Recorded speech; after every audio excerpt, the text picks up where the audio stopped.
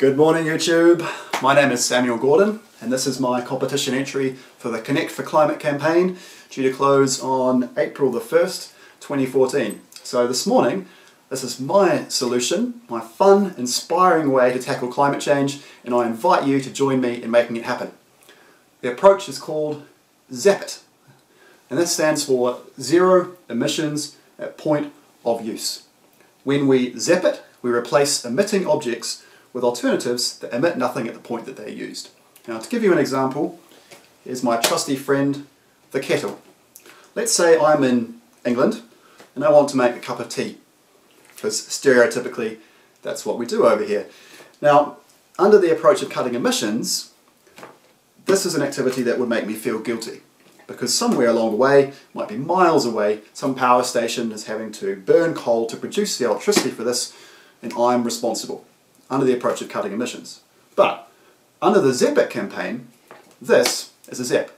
At the point of use, it emits nothing. So actually, I'm not responsible. Under this approach, I'm not responsible for the emissions, and I can boil my cup of tea without feeling guilty at all. Now you might say, well, it's just an incentive to forget about the whole climate change thing, live out my everyday life. But actually, it's not, because it gives people the power to be role models.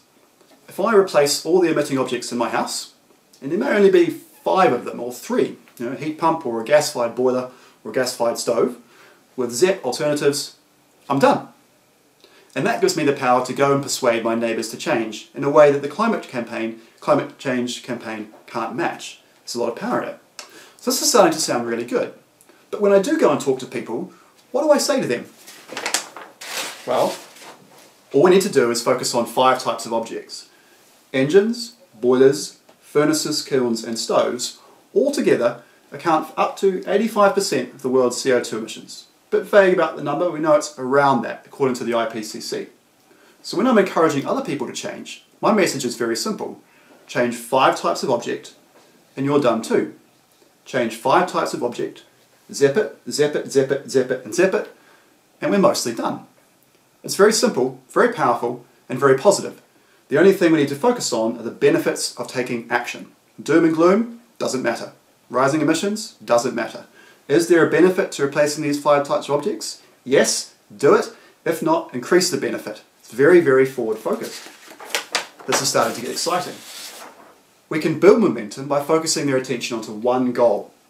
For each of these 5 types of ZEPs, we want them to get to 100% market share. Now the power in this is that now we start to draw businesses in. Each of these 5 products exists in million or billion-dollar markets that are global.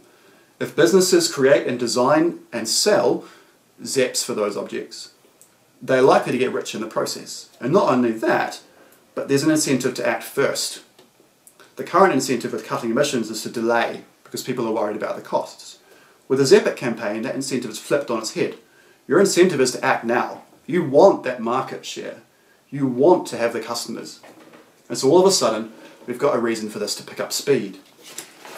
If we want to gain further support, we need to focus on specific benefits to specific groups. For consumers, we want to make this easy and fun. The thing the climate change campaign lacks, it's not really that fun. But we can make the ZEP it campaign fun. Create stickers, brightly coloured stickers, and put them on things. And then on the back side of those stickers include directions to a place where they can get advice. Bring consumers with you on the change. If they think it's too much of a hassle to change their boiler out for an electric boiler, find a way to make it easier for them. Let's take responsibility for that, rather than demonising the people who don't want to get on board. Secondly, businesses, as I've already said, it's all about the money. Show them the money. And their governments, they want to look good. If consumers and businesses are already leading this change, then the role for government is simply to increase the benefits. And that is a project that is far easier to pitch than trying to encourage them to spread out the costs of emissions cuts. So, in conclusion, we're focusing on one goal with the ZEP it campaign. Get ZEPs to 100% market share. We're engaging 3 groups with a very simple message and in a way that's easy for people to be role models. This campaign is the simplest and the most powerful way to solve the climate change problem. And if we ZEP it, if we get momentum behind this campaign, we will solve climate change within our lifetimes. Let's make it happen. Thank you.